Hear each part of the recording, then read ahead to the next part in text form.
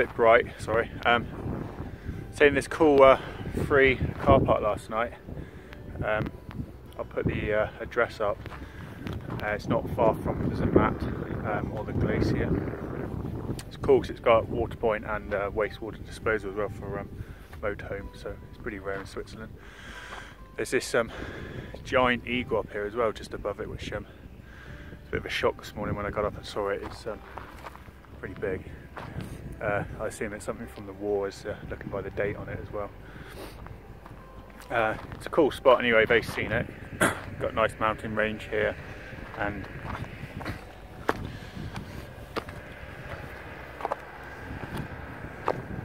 nice range here, which you can't probably see very well on the phone, but it's really nice. If you've got the sun to hit that, you get some nice pictures of that there. You probably do something with the eagle as well with some astro stuff.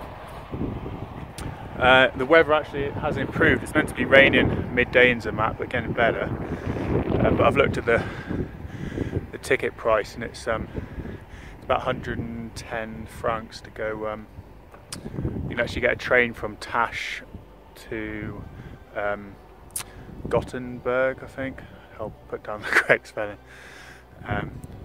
Which is then a 10-minute walk to Lake Riffelsee, which is where you get a nice view of the Matterhorn and reflections.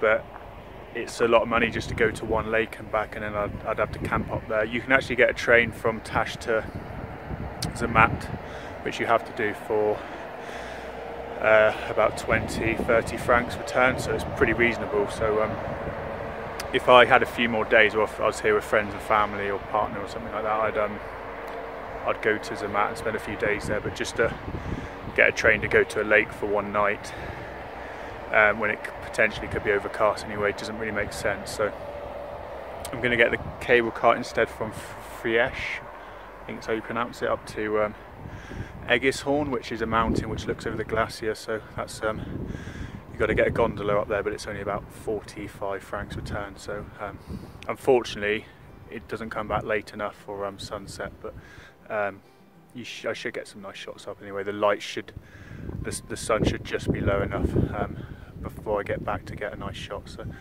I'm going to make my way up there now.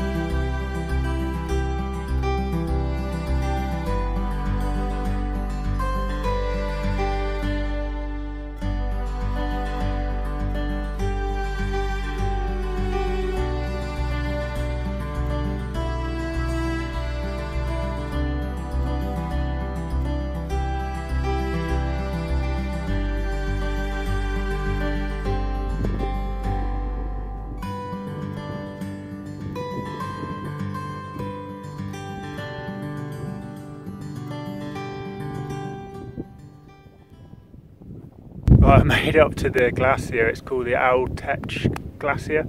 It's largest one on Europe, or sorry, on the Alps.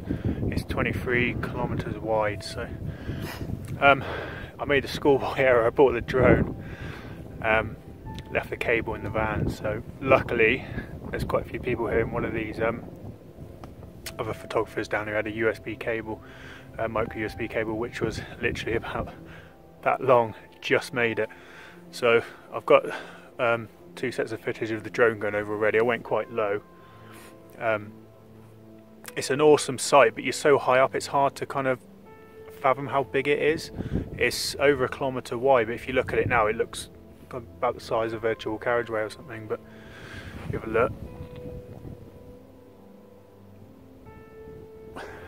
So it's an awesome site, but it doesn't look like we're very high. But I took the drone down and it went down 600 meters, and it still wasn't anywhere near the bottom. So we're a good 700-800 meters up, I think. And when you get right down on it, these black rings that you should see in the photo in a minute, they look absolutely huge. So it's very deceiving how big it actually is.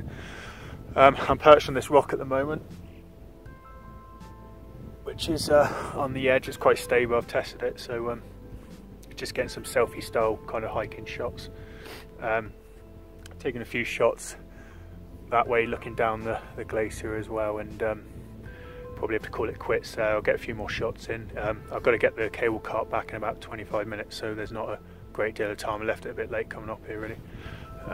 That peak there is the Eggershorn. That's kind of the peak of where this cable cart takes you to, really. So most people hike up there and get a bit of a different view around the corner.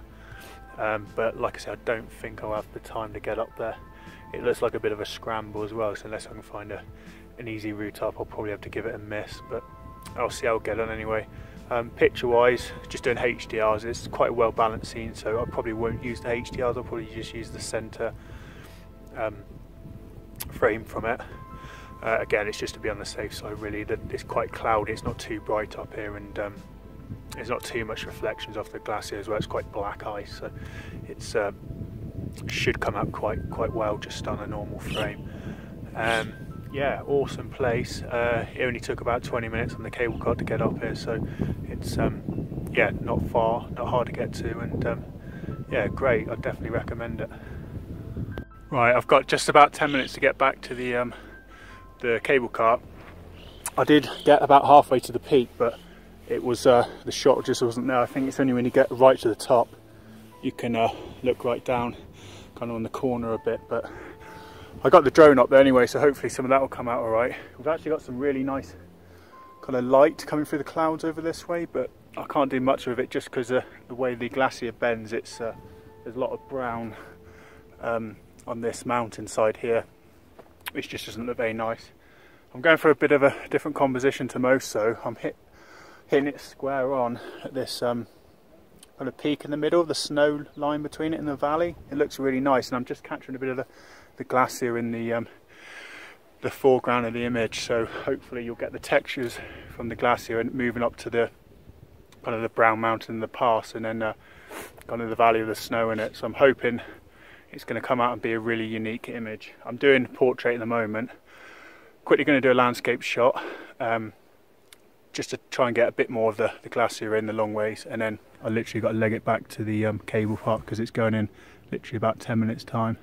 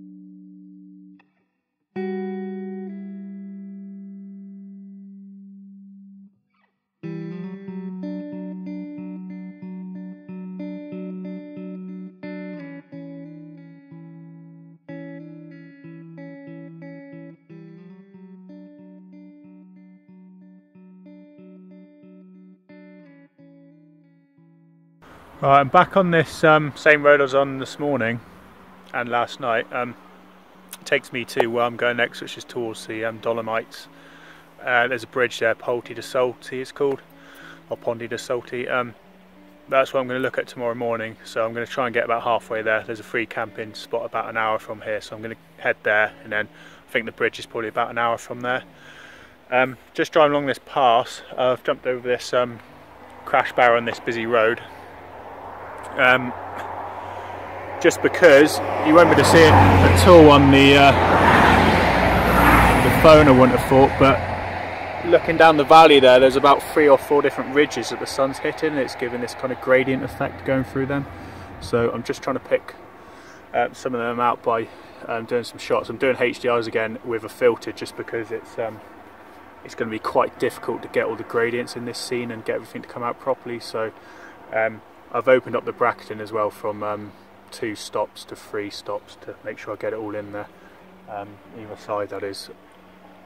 I might not need the HDR, hopefully not, it'll be more natural without them. There's these trees here in the foreground as well, which I've got in the scene. I've taken more of a portrait shot because I think it looks better. I can't seem to get the landscape to work as well, so yeah, most of the good light's gone now. When I drove past earlier, when I first got here, it was a lot of kind of red light coming down there. I've got a few pictures about 10 minutes ago, so hopefully they'll come out okay. That's probably it for today. Now I'm going to head off to the camping spot. It'll probably be dark by the time I got there, so there'll be nothing to look at, and then tomorrow, like I said, I'll head off to the bridge.